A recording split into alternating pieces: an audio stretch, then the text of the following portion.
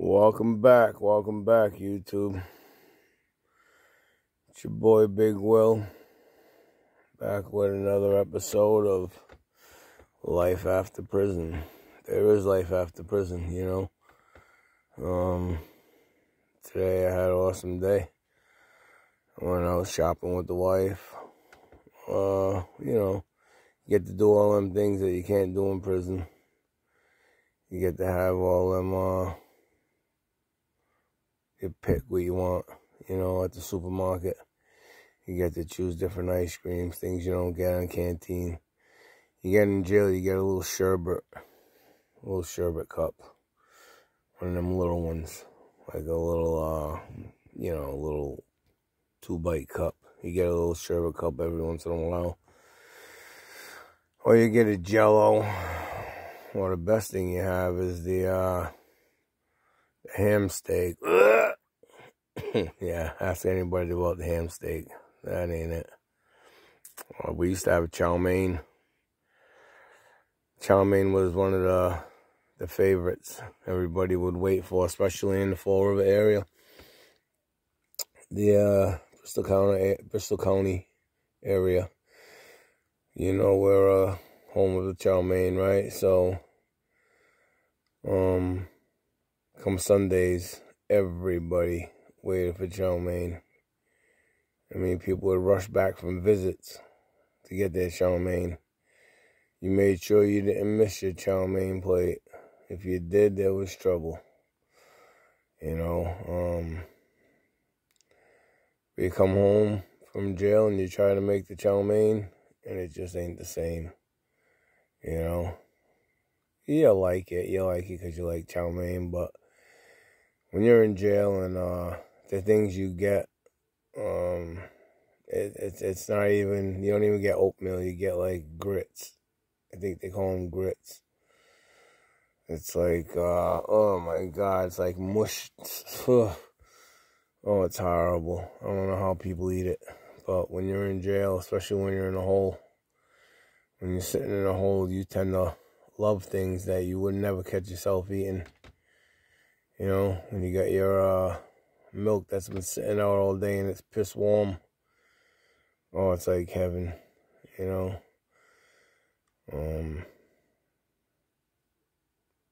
The hole is not a place to be. The only thing the hole is for is your mind, okay? If you're a person that needs to get away from the bullshit, the daily grind, if you like to be, so I'm one of them people now. Give me my radio, give me my pen and paper so I can, write letters to my family. Shit, if they gave us a cell phone, I sit all my time in a hole. Come out, take a piss, do some exercise, take a shower, go back in the hole. Of course, your toilets are in your cell, so you don't have to come out to take a piss unless you're in the units of the low security when your doors are open. I had the honor of being in low security one time when I first came in.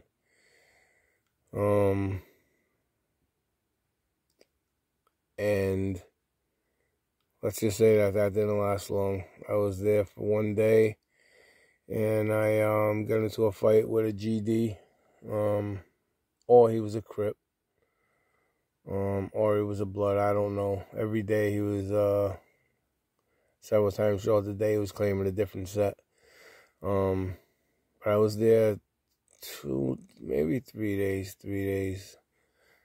Might have been 2 days. 2 days, 3 days tops I was there. And, coming off the streets, like I said, I was a drug dealer.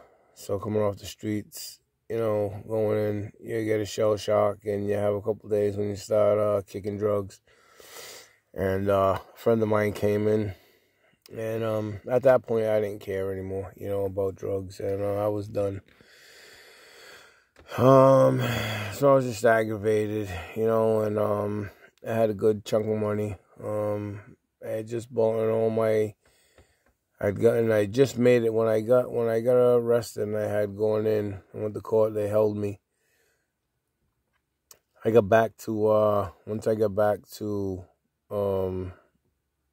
Dartmouth, they were doing canteen slips that day, and I knew I wasn't leaving anymore, so I had just made it back in time to write my canteen slip. So I had put on for my sweats, and I had put on for my radio. I had put on for my sneakers, my new sneakers, you know, because when you walk in, you get the old Chucks. They call them Bobos, but they're like the old Converse, Chuck Taylor Converse with the low top. Only they're made cheaper, and they call them Bobos because the next contestant on The Price is Right, Bob Barker, had his hands in all of that privatized jail stuff. So he he paid. He had his name on the sneakers, and we did get our T-shirts from Bob Barker, and we also got them from a bunch of places. Never Fruit of the Loom. Things like that. They were always, like no name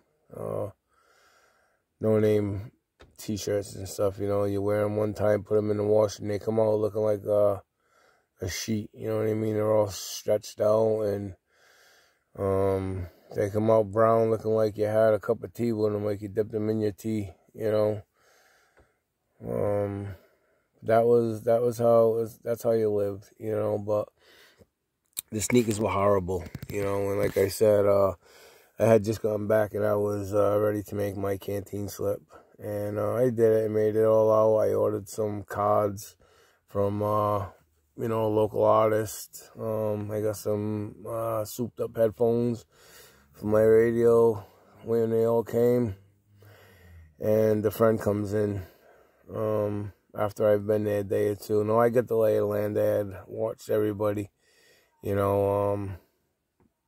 had already had one incident with the kid over the phone, and I was fine, and so my buddy comes in and he's sick, so I go to this GD, will say for better sake of identifying him, because like I say, to this day I don't know what he was. Nobody does.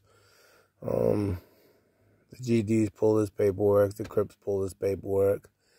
Everybody put a green light out on him because he was trying to hide from them, trying to hide from me with them. He was trying to get them to protect him. But when they pulled his paperwork, he was lying about a whole bunch of shit. So everybody put a green light out on him. Now I had, like I said, I'm pretty respectful in jail. I get respect.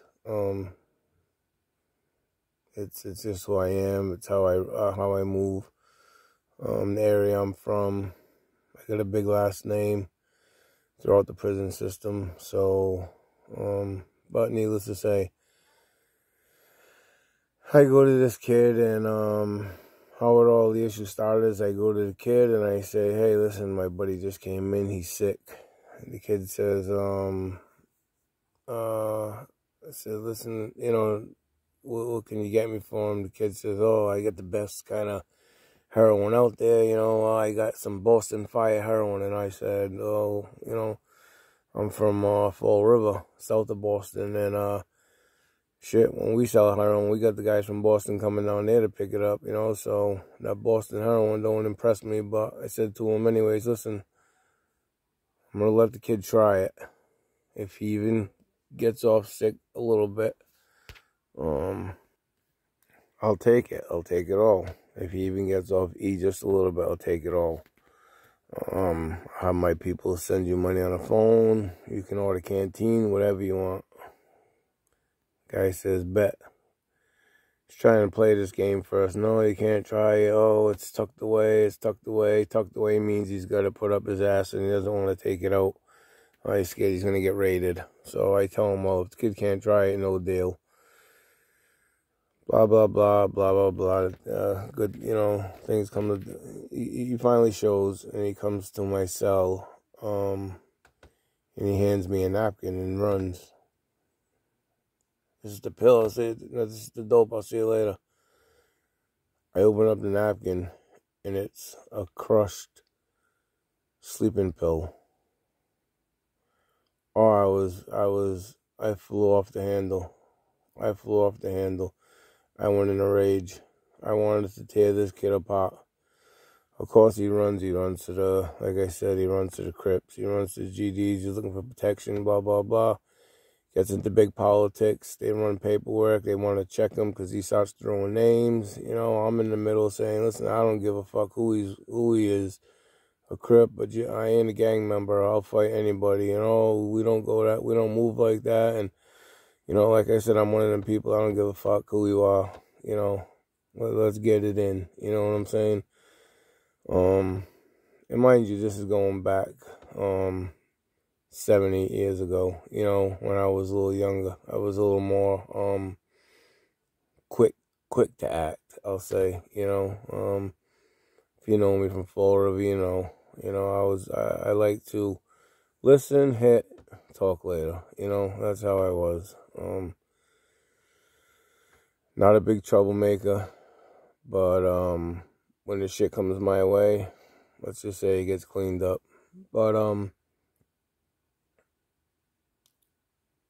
I get this. Okay, there's a green light. Chow comes down. I don't go to chow. I stay in the block. I say, I'm not going to chow. I tell all my boys, I'm not going to block. Everybody go to block. You all go to chow. You all go eat. I'm going to stay here. I'm waiting. As soon as this guy comes in, I'm blasting him. That's it. So, chow goes. Everybody goes in. Chow goes in. I see the kid run to his, I see him come up the stairs. He runs to his cell. Me, I beeline right to his cell. Pew, I walk in the cell. The kid, he puts his hands up. Hey, wait a minute. We're going to fight. We're going to fight at 8 o'clock tonight. I look at him. I say, what do you think? This is a fucking dance? You think we got a date here? What are you, fucking crazy? Right away, I fire on him. I blast him. I drop him. As I drop him, he's coming down. As he goes down, like, he just flips. He goes down, his head goes down, he hits the floor, his leg comes up. I look at him. When his leg came up, he kicked me. He kicked me in the back. When he kicked me backwards, I hit my head on the back of a hook, a coat hook. We had metal coat hooks. They hang on the wall. So I go over, I grab him, and I hit him again. Bam, bam. I hit him with a couple of 2-pieces. Bam, bam. As I'm hitting him, he gets up. He runs out. He scrambles for the door. He gets out of the cell. And he runs out on a tear. He starts screaming the cop's name. Raposa, Raposa. Raposa is the cop's name. They call a code. I get out. I walk to my cell. He's standing at the desk. Lupus, he's pointing us out. The kid runs down a tear. Raposa cuffs him up. I sit in my cell. A couple minutes later, the turtles come. If any of you have been in jail, you know what the turtles are. But the team come in. They come to my door. The commands start. Get on your knees. Face the wall. Hands on your head. They got the pepper gun and blah, blah, blah. And I complied. I was in no predicament to start getting sprayed. It was a fight. I hit him. The kid went down. He scrambled for the door. He left. Through the melee, I ended up going to the hole. Like I said, I was there for 2 or 3 days already, and I had to go to the hole. And the worst part about it was I didn't get my sneakers. I didn't get my canteen. I didn't get my sweats, so I was fucking pissed. Them are the things that you care about when you're in jail. I had none of that shit, and my first 30 days I had to go sit in a hole. Actually, it came out to 38 days because it was a holiday weekend when I seen him. So by the time I seen the D board, the disciplinary board, it was almost 5 days later. And then when they sanctioned me, they gave me the 30 days. It turned out about 35 or 36 days, something like that. I was sitting in a hole, and like I said, when you'll eat things that you never thought you'd eat, the food is horrible, sitting in a hole. At least when you get canteen, you can go back to your cell and you can make yourself a mix. You mix with a whole bunch of guys. Everybody throws in a little something, a beef stick, a soup, some chips, you name it, some sauce, some chili, beef stew, a little something. Everybody mixes and you make these, I'll tell you what, some jail food is better than some homemade food. You can ask a lot of people. To be in jail, the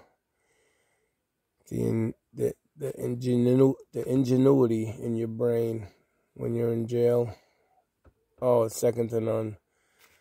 You gotta live there. You gotta learn to survive. And I'll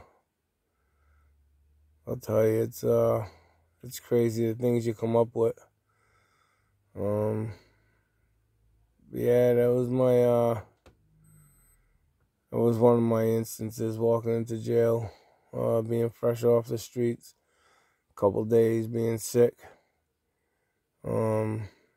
going right to the box for fighting. There's a couple of stories, we'll get to them, but yeah, let me know what you think.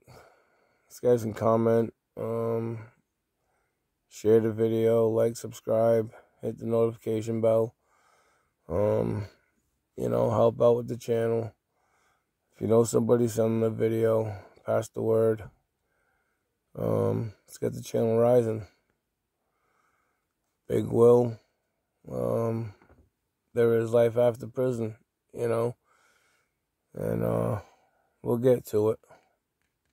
Peace.